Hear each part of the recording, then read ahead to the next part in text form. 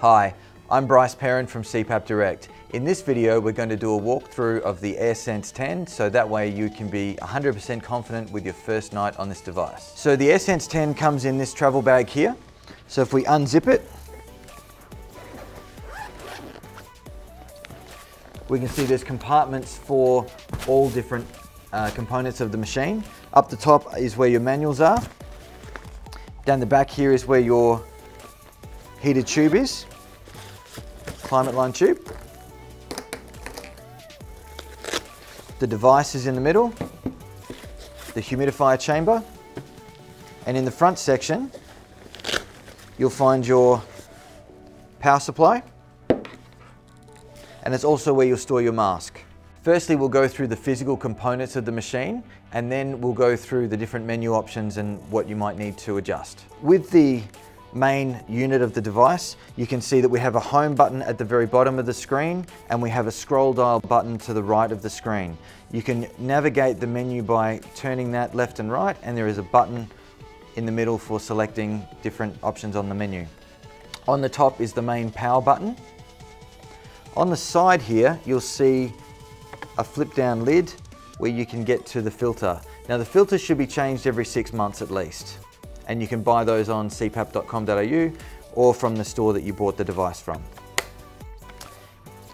Where this blue section is here, you can open that up, and there is a SD card which stores all of your data. There is also a modem inside the device which uploads all of the data to the cloud, so your therapy can be monitored by our clinicians, and the therapy can also be adjusted as well, as long as you're happy for us to do that for you.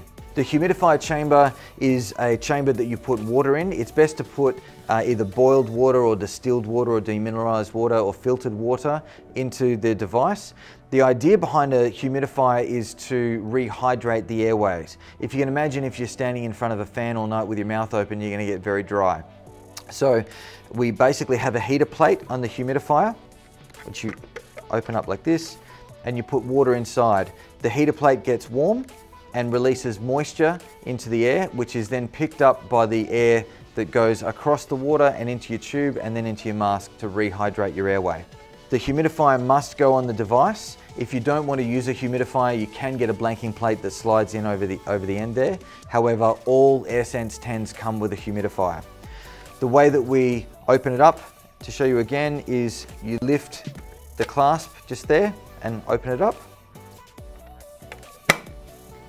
or on the side like that, open it up, and you pour the water straight in. On the front there is a guide. You probably want to fill it up about halfway on your first night. The humidifier just slides in very easily into the end. The way you extract the humidifier is put your thumb on the top and your fingers underneath, squeeze and pull to get it out. On the back of the machine is where the heated tube connects. Now the heated tube controls the dry heat. The reason why a tube will be heated is because if you've got warm, moist air inside a humidifier chamber, and that's going into a long cold tube because your environment might be cold if you're in winter or you've got a lot of air conditioning on in the bedroom, then you'll end up with condensation and what we call rain out, which is when you end up with extra water droplets in your mask.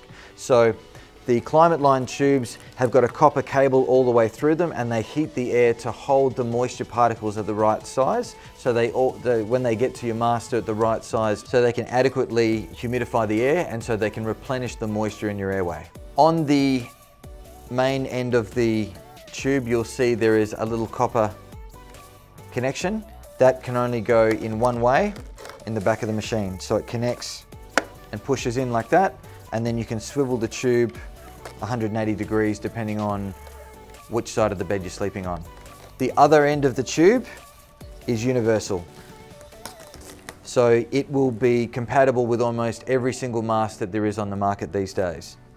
That just slides into the elbow or connection on the mask that you've chosen, and the circuit is complete. Last step is to power it up. So your power pack comes with a little figure 8 cord that slides in. Make sure it's seated firmly into that connection there so that you don't have any power problems. On the back of the device, it just plugs in to the connection there. When you're using the device for the first time, My personal advice is to have the machine on the floor next to your bed. I would usually put it on a couple of books to just raise it off the floor so it's not sucking in a lot of dust. But it's important to have the machine lower than ear level from both a humidifier perspective in case you happen to get some rain out. It's much harder for water to be pushed uphill into your mask if the machine is lower than your ear level, and also the machine is going to be quietest if it's down low as well. The next step is to navigate the menu and have a look at what we need to adjust in there.